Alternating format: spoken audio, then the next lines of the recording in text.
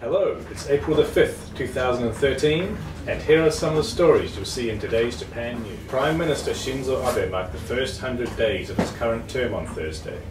Abe compared the nation to a clock that had stopped running and said he hoped people felt it had started again when he became Prime Minister. Abe's cabinet continues to enjoy high approval ratings thanks to public support for his economic policies. The government plans to encourage construction of new coal-fired thermal power plants and the expansion of existing facilities.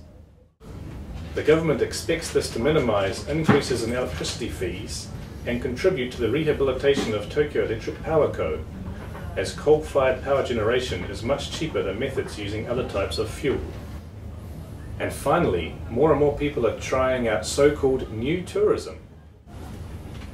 These unusual trips offer hands-on experience in everything from running a coffee shop to cleaning water pipes at a hot spring. According to the Japan Tourism Agency, about 2.6 million people participated in such tours in fiscal 2011. You'll find these stories and more in the Japan News.